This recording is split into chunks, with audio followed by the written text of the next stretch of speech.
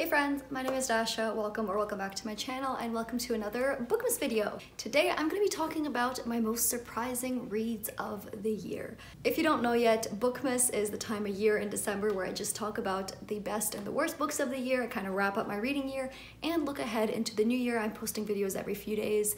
If you've missed a few, don't worry, there's a playlist down below that has all the previous videos, and keep your eye out for more, obviously.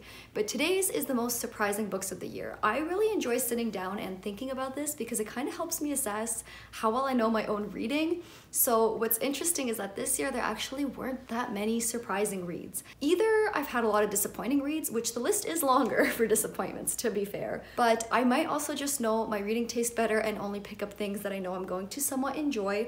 I don't know, I thought that was kind of interesting that there's a lot less overall. I also have a few that I could have put on this list, but they're also favorites of the year, and I thought they'd obviously be better suited for that. I will mention those as like an honorable mention really quickly, but we're gonna get into the nitty-gritty of the other ones a lot more in depth. So the two that are honorable mentions, because I will be talking about them in my favorites of the year video: The Killing Moon by N.K. Jemisin. The reason this was a surprise was because I hadn't loved her other books nearly as much as I loved this, so this was surprising in how much this stuck with me and how much I loved it. And the other one is The Devil All the Time by Donald Ray Pollock. This was a surprise because I just didn't know what to expect from this, and when I finished it, I don't know if it had the same impact that it does have on me now. This book has stuck with me throughout the whole year. I don't know why, I don't know what hold it's had on me, but it's become a favorite of all time in the kind of horror slice of life category almost. So this is one I really didn't expect. But now into some other reads. First one I want to talk about is The Secret History by Donna Tartt. This is a dark academia classic. This is like the motherlode of dark academia aesthetics and vibes.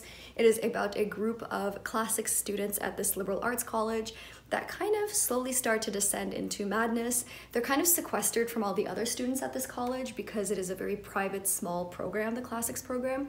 So they're kind of just dealing with their professor and each other all the time. And it kind of turns into murder and mayhem and madness. The reason I was so shocked by this was because this is a very polarizing book. A lot of people either love it or hate it, and it seems like a lot of people also don't quite understand it because it's so well done. I'll explain that in a second, but overall, because it's so polarizing, I didn't know where I was gonna fall, but I think the more I sit with this book and kind of marinate in it, the more I realize what a well-crafted book this is. I feel like a lot of people that dislike it, and this is not like a blanket statement, but a lot of people that dislike it, especially from what I've seen on Book Talk, which is an interesting microcosm in itself, but a lot of people complain about the racism in this book and the homophobia. I'm not saying you can't be bothered by it, absolutely not. But to say that the book is inherently racist and homophobic because of those elements in a certain character is just really stupid to me. I'm sorry. Like, the point of this book was to criticize how white academia is, how very single-minded it is, and how it's not a very accepting place despite its supposed upholding of discussions and differing opinions. And so when people say, well, all the characters are white, it's like, yes, that's the point. All of these characters are, but they're also all terrible people. You're not supposed to like them or identify with them necessarily. They're not people that you want to root for. The one character who is racist, outwardly racist and homophobic, never gets checked by the other characters. You know that they are not good people either. And you actually are quite happy when some bad things happen to him. So it's kind of like, it's just funny that some of the negative reviews that I had going into this made me think it was going to be one thing, whereas when I actually read it and thought about it, this book is incredibly well crafted. And that's why it was surprising, is because I was made to believe by a lot of people that it was one thing, and it's not. There are a lot of people who love the book, and there are a lot of people who dislike it for more valid reasons, but I think critiquing it on the whole point of the book is just silly. So anyways, that's why this was surprising. I think there's clearly a lot of interesting content in this book thematically. There's a lot I could go on about for days because there's a lot packed into this. That's why it surprised me. The mixed reviews didn't help, but it just actually was a lot more insightful and interesting than I thought it was gonna be. Especially because it was lauded as like the motherlode of dark academia aesthetic, but it was so much more than that. The next book I want to talk about is Raybearer by Jordan Ifueko. So this is a young adult fantasy about a girl who is kind of cursed from birth. She has to eventually grow up, get close to the emperor in waiting and then kill him. This was just so unexpected because this was a book that Ray had picked for me during my Game of Tomes for 1 month. I had a card where a friend had to pick a book that they loved and I had to see how I felt about it, and Ray had picked this one for me and I didn't know what to expect. It's not that I had low expectations going in, I just had none. I'd seen this book maybe a few times floating around on the bookish internet, but not nearly enough people are talking about it. I also haven't really been keeping up with new young adult releases, to be quite honest with you. New releases in general I'm very bad, and this was a fairly new release, so I kind of it wasn't on my radar, I guess is what I'm trying to say. And then I read it and I just absolutely fell in love. This was incredibly written. The writing was beautiful. The characters were so well done. Everything felt very whole and complete and just so real. But the fairy tale-esque tone of the writing at the same time just made it almost ethereal. So it felt like it could be real, like you could walk into this world, but it also kept you in this sense of wonder and whimsy because of the writing. And because I had no expectations, I was just absolutely blown away when I did read it. I would really recommend this book to absolutely everyone. I'm reading Redemptor currently and I'm really enjoying it.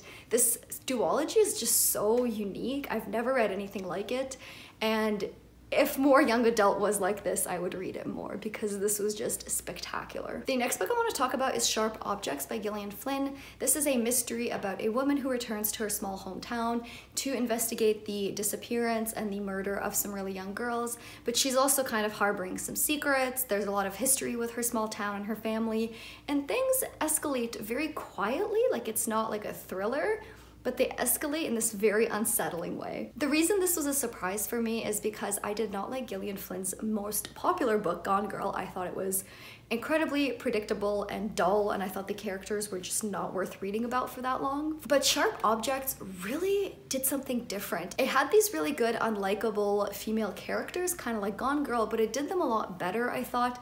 I thought the relationships were just more complex. Gone Girl was just way too boring and kind of predictable and very surface level, but I thought that Sharp Objects had a lot more interesting things going on. I just thought that the pacing and the atmosphere worked a lot better for me. I thought that overall the story was just so eerie and not in a typical way that it's really kind of stuck with me. Like, it's a book I would really recommend to a lot of people. I really quite enjoyed it, and I would really like to pick up Dark Places now by her because of how much I enjoyed Sharp Objects. If I hadn't enjoyed Sharp Objects, I probably would not have picked up any more books by her. But because I really surprisingly enjoyed it, I think I'll read more from her, because if more of her books are like Sharp Objects, oh my god, she has like talent. I don't know why it's Gone Girl that got like all the attention. I don't get it. Sharp Objects was phenomenal. If you haven't read it yet, if you like Southern Gothic small town drama, weird familial relationships, you might really like Sharp Objects, and I really did. And the final book I want to talk about is The Joy Luck Club by Amy Tan. So I picked this up because there was a book club that was reading through all the books that Rory Gilmore read in Gilmore Girls, and I wanted to participate, and this was the first book. I don't know what's happening with that club. If they're not doing it, I will. Just saying. But they read this. This was one of their first picks. And I knew nothing about it going in, but I thought that the audiobook was short enough and I would just, you know, give it a listen, see what it's about. I ended up crying. I was crying at the end of this. I related to it so much harder than I thought I would. This is a story about a woman whose mother dies, and so the daughter decides to go to the Mahjong club where she played every week with a bunch of other Chinese American immigrants. And they all just kind of get together. Like I said, they play Mahjong, but they also share stories, talk in Cantonese or Mandarin, I'm not sure. And like I said, they all get together and play Mahjong, but they also share some food and talk in their native tongue and kind of get to keep their culture a little bit and be surrounded in their culture even though they live in America. And once she gets there, all of the other members of this club start telling her stories about her mother and their own life experiences, and it's just so breathtakingly beautiful. The reason I did not expect to love it so much, like the reason I was surprised by this, was because I had, again, no expectations going into it, but also it is a contemporary, it's a modern classic that's kind of much more normal than I would normally read, right? I don't read contemporaries or literary fiction that often, so this was really surprising to me in that this was so powerful, and even though a lot of it did involve the day-to-day life of Chinese American immigrants and their kids, but like I just related to it as someone who is an immigrant myself and who lives with an immigrant mother, and the expectations that they place on their children are just not normal. But in all seriousness, there was just a lot of really interesting thematic content that was just done beautifully. It wasn't forced down your throat, but it was just very incredibly well crafted. You just felt the themes kind of come to you, especially if you're like me and you can actually relate to it. It was just so well done, so emotional, so beautiful, so human, and I did not expect to fall in love with it. I'm sure most contemporaries or literary fictions are not like this, especially the more slice of life ones, but this had those elements of slice of life and some that were a bit more maybe historical, and altogether it just created this beautiful story, or maybe a collection of stories almost more, because it was several people telling their experience with their kids and their experience as immigrants. And it was just, I don't know, between the writing, the way that I cried, the themes, everything just worked so perfectly in this, and I did not expect for it to have an impact on me like it did. I definitely didn't go into it expecting to cry, but I did. So there's that. Alrighty friends, that was it. That was my short and sweet list of books that really surprised me. I'm pretty sure there was more last year. There's a lot more books that disappointed me, so keep your eye out for that video. But for now, this was a bit more of a positive one. And I'm not gonna have like worst books of the year. Most of them are just gonna be in the disappointing category. So keep your eye out for that and any other Bookmas videos. My social media is also linked down below if you guys wanna come talk to me there. Other than that, thank you so much for watching, and I'll see you next time. Bye.